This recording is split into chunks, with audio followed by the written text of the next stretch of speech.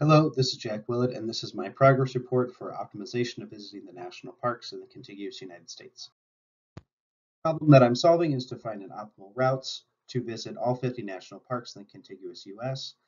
This is solved using code based off MATLAB's traveling salesman problem example.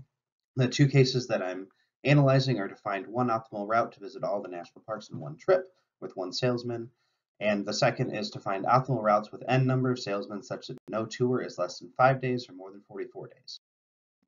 Progress I've made is I've obtained a list of the national parks and removed parks without visitor centers in the contiguous United States. I found the latitude and longitude points for each visitor center and recreated a crude border of the US in terms of latitude and longitude, which was not present in the original MATLAB example. I found an optimum route for case 1, which is presented on the next slide.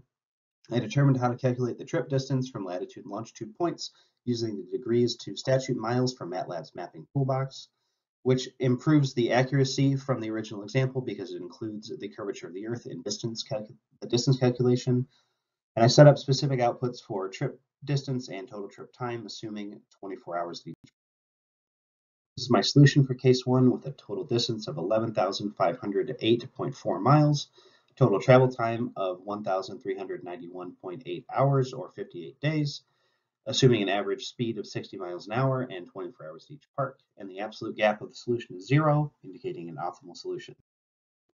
The tasks still to complete are to implement the time constraints for case 2, determine how to set the same start and end point for every trip, perform the case 2 analysis, identify trips, if any, that may provide a basis for a state tourism campaign, clean up the MATLAB to improve readability, investigate methods to improve plot readability, such as adding data labels or unique markers with a legend, document my findings into a final report, and discuss limitations in this analysis and possible future work. Thank you.